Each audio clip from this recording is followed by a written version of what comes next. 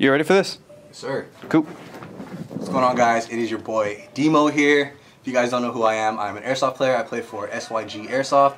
I also make YouTube videos on my guns and my gameplay. And today I'm going to show you guys my ARP9. This is a G&G ARP9. Kind of switched it up a little bit.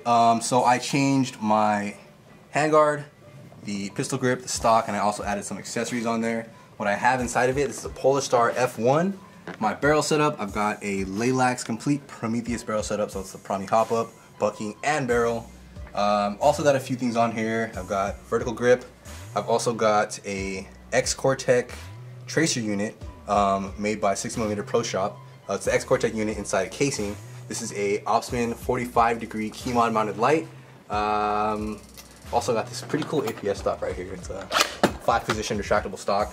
And yeah, what I run with this, these are actually the Classic Army X9 magazines, so they're 120 rounds, which keeps me legal for Speed QB, where we have a magazine capacity limit. So my main thing with this gun is actually I'm going to use it for both tournament and just standard play. And yeah, this is it. I named it Baby Sharkeisha. So I actually have a G&G Predator that I named Sharkeisha, so I named this one Baby Sharkeisha. It looks completely identical. This one's just a lot smaller with a different system inside of it. It's nice and tight, small enough to where, you know, I can still shoulder, stay on target. I have the short mag here. It's mostly for show. It's like 30 rounds.